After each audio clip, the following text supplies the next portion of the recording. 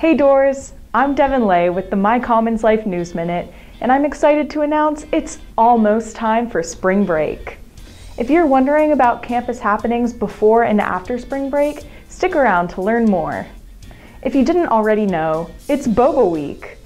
The Vanderbilt Undergraduate Chinese Association has been serving freshly made boba at lunch every day this week. But it's not too late to enjoy this boba-licious opportunity. Up until Friday, you can head on over to Rand Wall from 11 a.m. to 2 p.m. any day this week.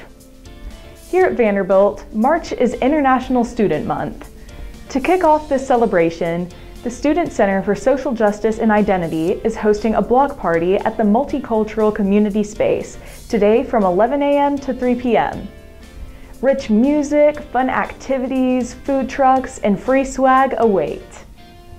Leading Through My Lens is an initiative from the Office of Student Organizations, Leadership, and Service to facilitate open conversation about how our different identities affect our leadership styles, perceptions, and experiences.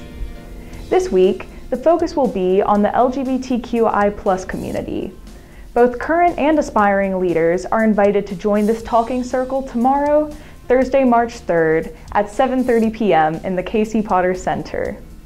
Also tomorrow, if you're looking for one last movie sesh with your friends before spring break, check out Surratt Cinema from 7:30 p.m. to 10:30 p.m. for a screening of The Green Knight.